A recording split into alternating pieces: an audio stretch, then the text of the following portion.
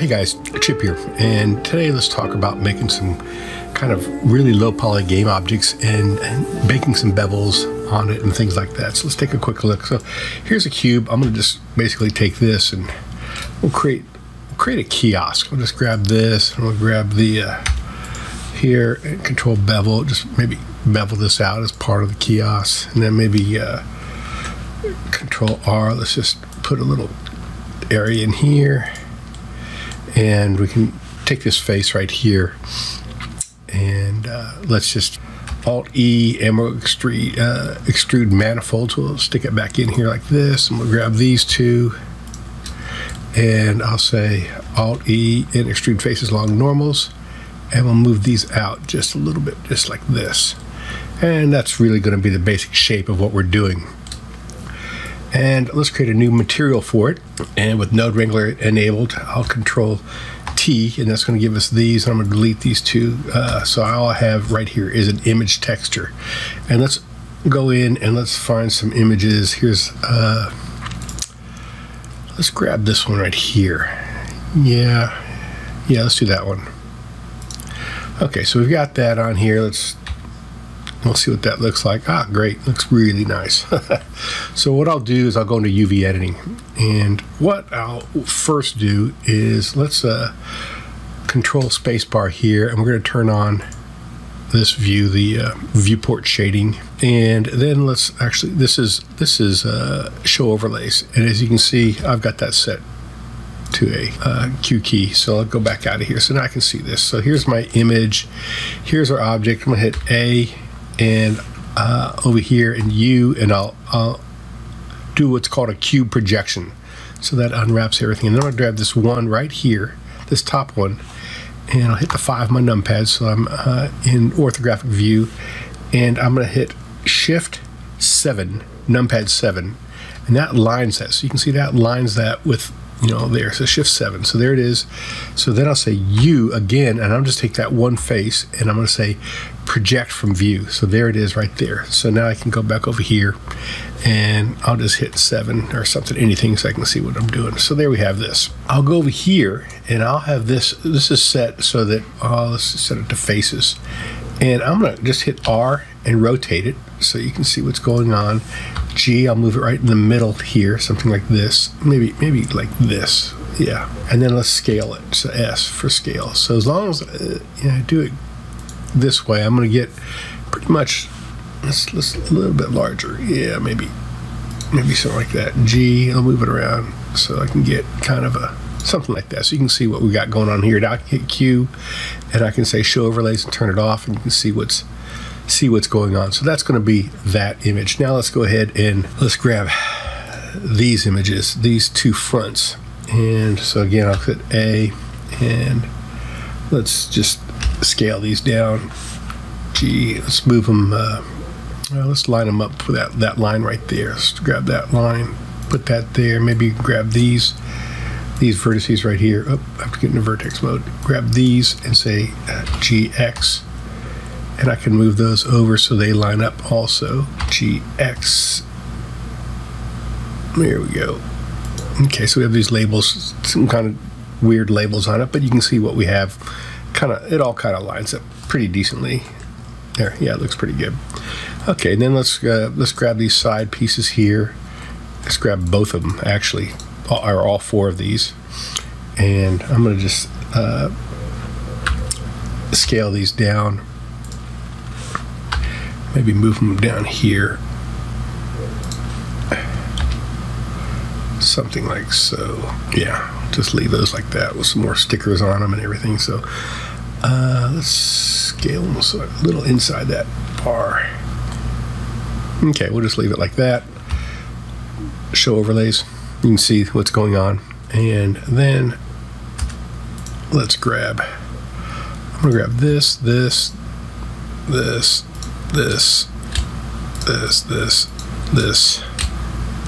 so this is all that bottom stuff, right? So I'll say A, and actually let's just do it this way. G, let's just overlap all of them, put them all in the same place. G, and then I'll take all of these and say R, scale, G, let's stick them like over here. Scale. G, there. Something like that. So we have that kind of a darker face. So we have that, and then we have the back and the top to do. Let's go ahead and select the top. And the top, let's rotate it a little bit like this. And we'll move it over here, and maybe we'll line these up like so, and then move it down a little bit, maybe like this. So we got some more labels. Maybe take these and move them down like so, or even farther down. So yeah, so there we have it. That's going to be our there's our first UV mapping, right? So we've just UV mapped that. Let's go ahead now and go out in regular mode. And I'm going to just basically, let's just punch in a couple things right here. So I'm going to tab into this, and I'll just hit the K button for knife. Okay, A is a line, so I'll give us a straight line. So go from here to maybe here, down to there, over to here, and then snap it right there and hit enter. And we'll do the same thing over here. Okay, A for a line, right, maybe here, here, there. Hit A again, snap it in there, and then hit return.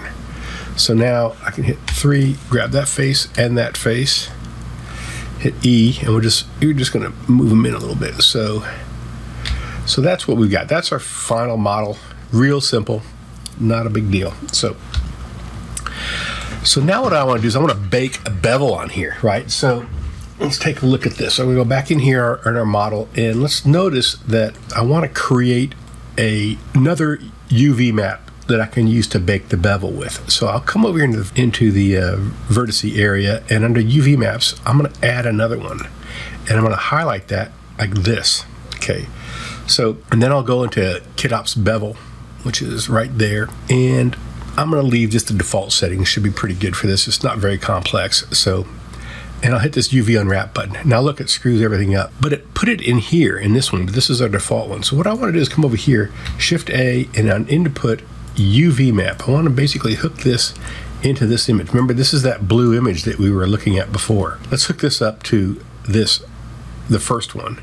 And now we're back to where we want, but this is our default one. We're going to talk a little bit about how we're going to use that here in just a second. But now that we've got this done, we want to basically go ahead, preview this, and see what I got. So that looks pretty good. I like that. Stop the preview, and let's bake the normal for that. And I'm gonna bake it at 4096, a large bake, because I want a real high quality normal. And I'm gonna move it. I'm gonna actually just downsample it a little later, and I'll show you how I do that. But I'll use tangent, object or tangent doesn't really matter, but tangent will let us see some things a little better. Let's go ahead and hit the bake normal real quick. Okay, so let's go back into UV editing.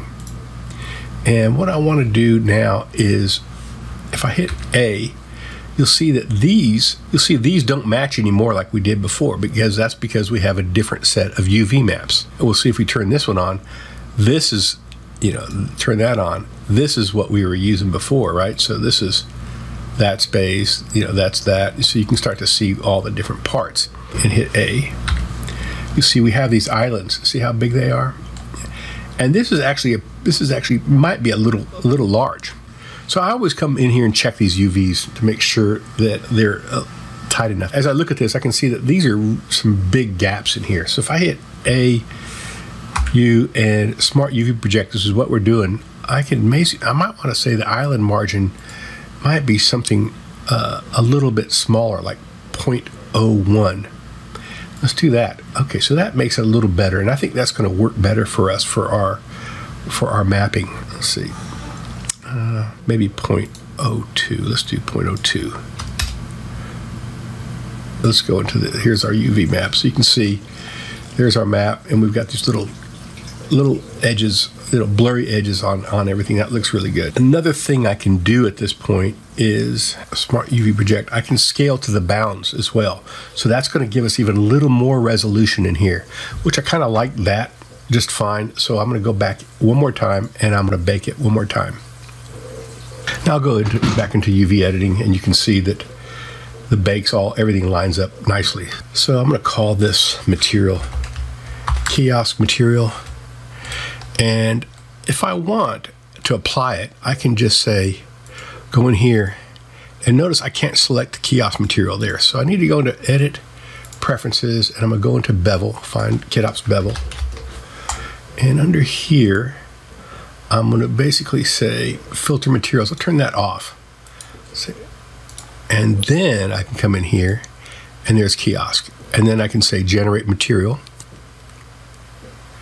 and you can see now we have nice bevels along the edges of our object. Okay, so let's say we want to add kind of a chipped paint look to this. So we'll go to warm bevel, and if I hit the preview button here, you'll see it's a larger area. So now I basically want to go and say bake the mask. So I'll hit the bake mask button, and it'll go ahead and it'll use those same UVs to bake the mask. And now that's done, I can basically generate the material. Remember, if I don't have anything in here, it's gonna actually use a steel, kind of a chipped steel material in here. So I'm gonna hit this generate material again, and now you can see we have this kind of a rough texture. And I can come in here to this worn edge, and I can start to adjust some of these things. Like if I want to change the scratch width, you can see that, you know, it'll go from here to here. So I might, you know, move it up. I might leave it at 1, and this is, you know, so I can, each one of these adjust something different. Scale and brightness.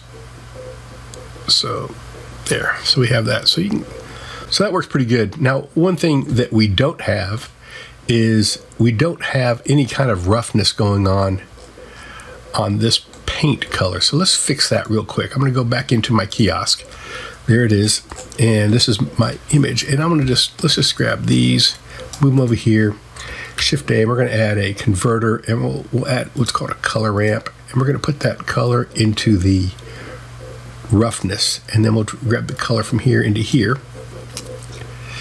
And we can start to see that if I start moving this around, I'm going to start to get, this is going to be a little rougher or a little, you know, you can start to see what's going on.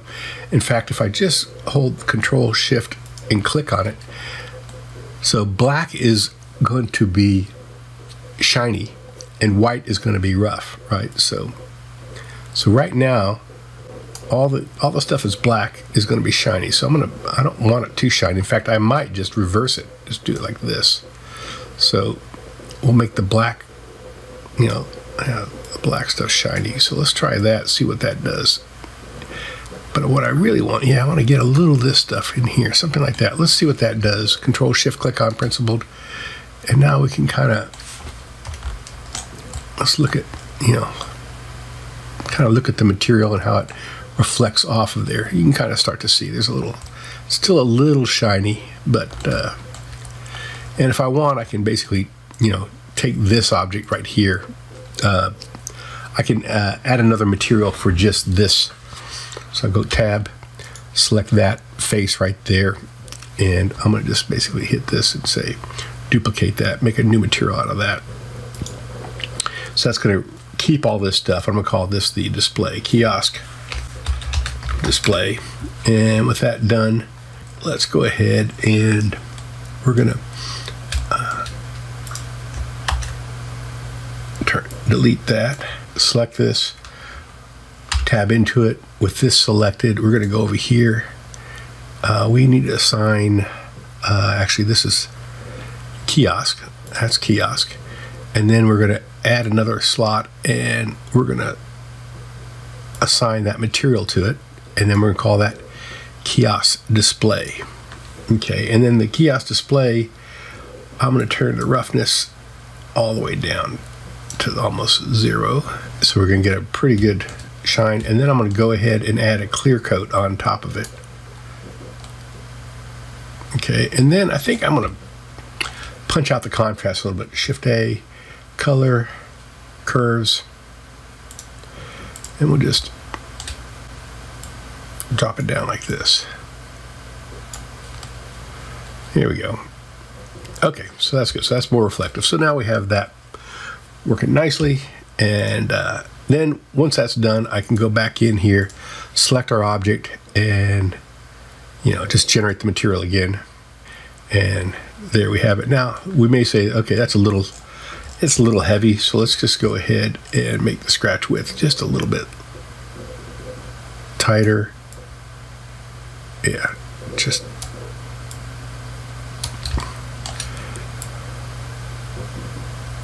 something like that. So we just don't have quite as much ruining. But notice how nice this is. Look at the bump and everything. It looks pretty good.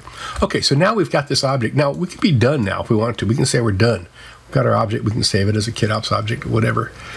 But what if we want to convert this into a game object? So here's how we do that real quickly. Is I'm going to select this, and I'm going to use a product called Simple Bake. And Simple Bake you can get on Blender Market, and it's a great product. I mean, I use it for all kinds of stuff. But let's just show you real quickly how we will use that for this. So let's go ahead first and power save this. Okay, and what I'll do is I'll go down and I'll open the Cycles panel. I've got Simple Bake added as a add-on. So you go in here, Simple Bake. Here it is. There. And it's got an update available, which is pretty cool, but I'm not going to do that. I'm not going to update right now, but it updates automatically directly inside the app. Really nice. So I'll go down here, tell me the update's available, and I'm going to walk through all of this stuff. So I don't need any presets. Bake the object, I want to add that. So there's my box that I'm going to bake. The PBR, I want to get diffuse. I want metalness. Do I have any metal? I don't think I have any metalness in this. If I did, I would change that, but I don't. In fact, you know what? Yeah, there's no real metalness. Oh yeah, there is. There's metalness in this in the whatchamacallit. So yeah, we definitely want the metalness. Then we want roughness. We want normal. So we have all of that. We don't need clear coat roughness because that's part of this material up here. So in fact, if you notice when we assign that material, when we did this, we need to go back here and basically add a new material and assign it to that face again, because we lost it when we built that. So let's go ahead and add the kiosk display, and now that's much better. So back to Simple Bake. It's by the way, it's in the cycles. You have to make sure that you've got cycles set here, or you won't see Simple Bake. Just want to let you know there. So we've got roughness. So all this is good. We don't need clear coat because clear coat's part of that material. Okay, let's go to special bakes. Nothing in here. Texture settings. Okay, so I want to bake this at 4K. But I'm going to output it at 2K. So what does that mean? Well, it turns out in a lot of cases, Blender, when it bakes, it doesn't use anti-aliasing. So if you bake something at 4K and then you downsample it to 2K, you're going to get basically virtual anti-aliasing for your textures. So that's why I do it that way. So this is just going to be a 2K map. Export settings, so we can export the mesh and the bakes, but I don't want to do that. UV settings. I'm going to restore the originally active UV map at the end. So that UV map is the one that we're using. As you recall, that's this one. We're going to restore that UV map at the end. And we're going to get rid of the other ones, by the way. So we don't have to worry about having two UV maps anymore. And then other settings. So this is important too. I want to copy objects and apply the bakes when I'm done. So then all I need to do is hit the bake button. And so when it bakes, it's going to tell me it's in progress, sample count now 2. So it's going to just basically go through and it's going to render out the diffuse, all those different channels that we were looking at. It will render those out, and you can kind of see that's what's going on here. It does this automatically much faster and simpler than if you had to set these up on your own inside the shader editor, which is possible to do, but this is just way, way, way better. So we're at 75% complete. Tells you how far we've gone, and now we're done. And now if I click on this, you'll see it gives us a little gift. We don't need that. But here we've got, these are the maps. These are the maps. There's one diffuse map, a metalness map, and a roughness map. And so let's go ahead and power save this. And we want to make sure we save these maps. And yet, look how nice it looks. And it renders perfectly in EEVEE with these nice bevels on it and the, you know, textures and everything. And if I go and look in the cycles, let's go ahead and change the lighting model here. There. So we look at it in cycles, you can see it looks really good here too. So anyway, just that's really it. You know, I can go into KitOps now and just say, or just right click on it, you know, let's go into something like Arch 2050. So that's all these things. So I'll just right click on this KitOps. Whoops. I'll just right click on it, say KitOps, create insert, use object origin. Or yeah, that's fine. So now KitOps will automatically, there's our object right there. So, and file, new, general, and come in here. We'll go to KitOps.